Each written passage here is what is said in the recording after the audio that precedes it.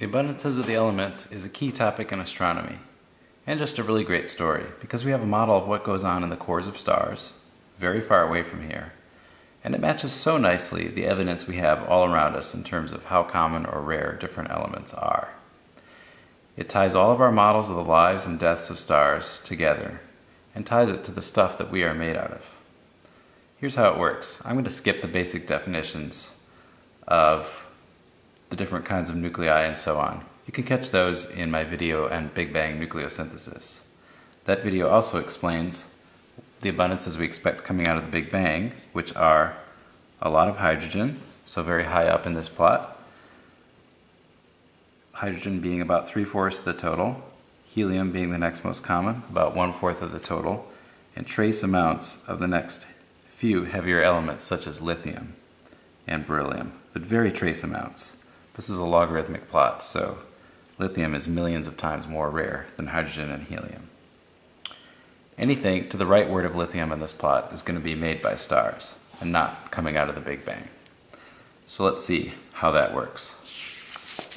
To understand how that works, let's look at the energies represented by these different nuclei.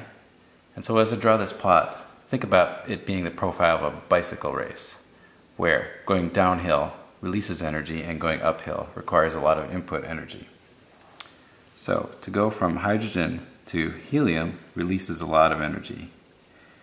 To go to the next heaviest element, lithium, actually requires an input of energy. And so stars don't do that. Instead, the next logical step is to produce carbon, which releases energy and can be made by just taking 3 helium nuclei and smashing them together and hoping that they stick, and you get all the ingredients necessary for carbon. Now, most stars that are not very massive can reach the temperature required to make carbon only at the very late stages of their lives, and they never go beyond that stage. But really massive stars reach the temperatures required to go beyond carbon, and they basically keep adding more helium nuclei to the carbon. So if you add 1 helium nucleus to carbon, you get oxygen, which is just a little bit further downhill than carbon. Now, you'll notice there's an odd numbered element in between, which is nitrogen, and that actually requires going uphill. So not much nitrogen is made.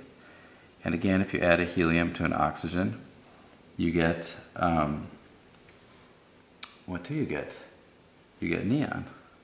And neon is a little bit more downhill than oxygen, and there's a little bit of an uphill in between, which is fluorine.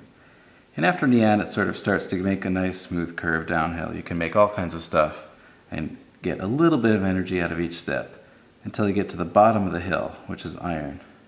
And then more massive elements start requiring an input of energy to make. So in equilibrium, you would expect stars to just stop at iron. That's the bottom of the hill. But we actually do see elements beyond iron, all the way to uranium, right?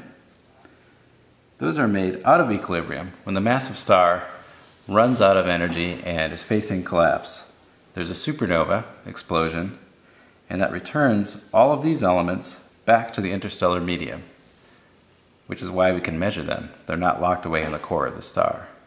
But that explosion also does something else, which is it slams a lot of lighter nuclei into the iron nuclei, and together they make the heavier nuclei. So they're made out of equilibrium. Alright, so what does this mean for our prediction of abundances? Let's go back to this plot. So we expect a lot of carbon, and a lot of the even-numbered elements, oxygen, neon, I might be skipping some, but there's magnesium and silicon and so on.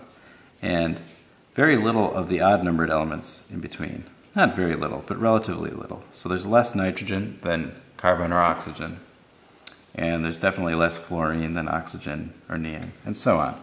You get this sawtooth pattern. This continues all the way to iron. There's quite a bit of iron made in the cores of massive stars. And then beyond iron, you get a rapidly declining abundance, but you do again get this sawtooth pattern because you can slam multiple helium nuclei into iron and get all these even numbered elements, you're relatively less likely to get the odd numbered elements. So this is just a schematic drawing. A detailed scientific model would include the fact that sometimes you make heavy elements that are unstable and they decay back this way to slightly less heavy elements. And the models of astronomers do include all those details. And how do those models stack up with actual measurements? Well, here's a plot courtesy of Wikipedia. And you see that all these features match. I've only described them qualitatively, but in a quantitative model they match quite well. Now you'll notice that these abundances are not the same as here on Earth because Earth does not have enough mass to hold on to its light elements, hydrogen and helium. But beyond those light ones, this is more or less the same as on Earth.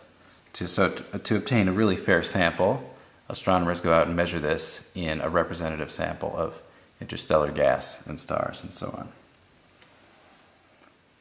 Okay, so this is an amazingly detailed prediction for a model, and it matches the data extremely well. So this is a triumph for the model. But it's more than that. This story is about us as well, because if you think about this model, what it says is that all the carbon, all the oxygen, all the iron, and so on in our bodies was actually made in massive stars very far away, which, when they went supernova, returned those elements to the interstellar medium, so that when the solar system was formed, they were incorporated in our bodies. So this is a real triumph for the scientific model, but it's also just amazing to think about in personal terms.